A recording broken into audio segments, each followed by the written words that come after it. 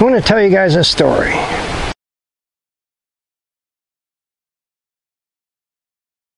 A little over 7 years ago, I was, by every measure, a broken man. My physical injuries had left me completely, if not totally, crippled. My first marriage had disintegrated. My emotional state was a disaster. And I found myself alone, asking God for help. God sent an answer. A little known conversation on the internet with someone I didn't even know from 2,000 miles away would eventually change my life forever. After several short conversations online in a chat room, we seemed to be friends. No real sparks were flying, but we got along. And after about 8 or 10 conversations, we lost touch. About 6 weeks later, I run across the same person, and we start chatting again. Only this time it's different. There's something there. We missed each other. Our conversations, though short, were meaningful. And this time, we didn't lose touch. It wasn't long before we were chatting every night before bed. In fact, we couldn't go to bed without saying goodnight to each other. Every day started with a warm text message. A good morning from an angel across the sea. Several months of this went by. And one day we said to each other, maybe we should meet in person.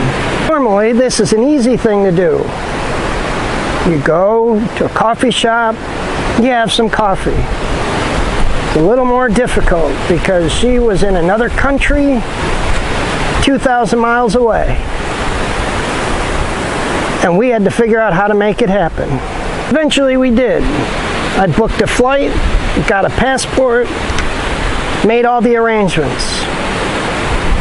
She took vacation. We're going to spend 3.5 weeks together. I was about to fly 2,000 miles to a woman I'd never met in person to spend 3.5 weeks with. A lot of people thought I was crazy. Hell, not only did people think I was crazy, people thought she was crazy.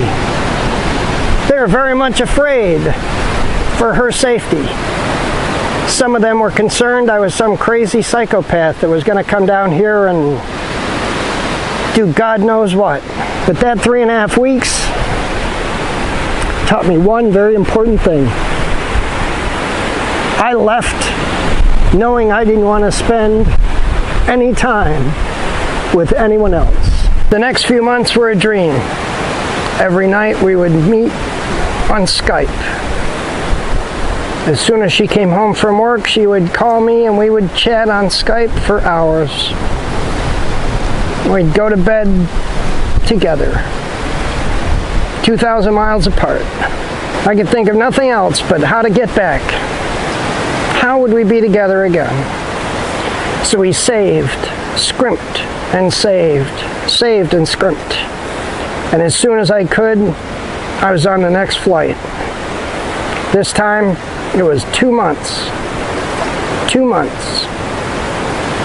Never wanted to leave. Just about a year goes by, and circumstances are finally such that we can get married. And we didn't care. We didn't need a big wedding. We just needed each other. So we got married at the registrar's office, just the two of us, her sister, someone from her work as witnesses, and the pastor. Shortly after we got married, we found this piece of property, a little 4 acres in the middle of nowhere, that we could build a life at.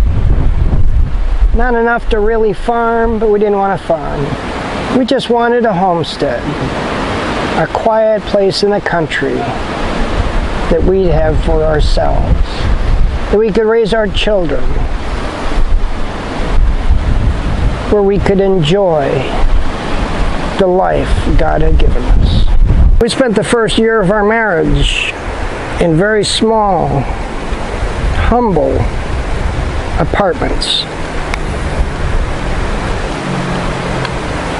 2 years into our marriage, we had tried to have a baby without success.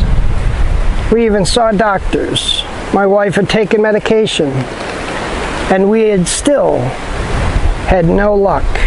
Finally, my wife said to me one day, she said, if I'm meant to have a baby, I'm going to have a baby. It's in God's hands. And she threw away her medication and said, I'm not going to think about it or stress about it anymore. 2 months later, she was pregnant. The next 9 months were a dream. We spent every day reading about the development of the baby. We saw the doctor regularly, and she was perfect. Not a single complication, not one day of morning sickness, nothing. And then she gave birth to our first child, our daughter. A beautiful, healthy, happy baby girl. Our dream was complete. Our family had been formed. My wife loved our daughter, cared for her better than anyone I've ever seen. But she always wanted a boy. Always wanted a boy. And she was determined, even at her age, and she wasn't that old, but she was pushing 40, and people are worried because she was getting older. But she was determined. It took more than 2 years. And one day, she took a pregnancy test, and it looked positive. But she didn't trust it. We've been down that road before. So she sent me up to the pharmacy, where I got 3 more. And all 3 of those were positive too. The day our son was born might have been the happiest day of our lives. Somehow, I had gone from this broken, shattered shadow of a man to having a loving wife, 2 beautiful children,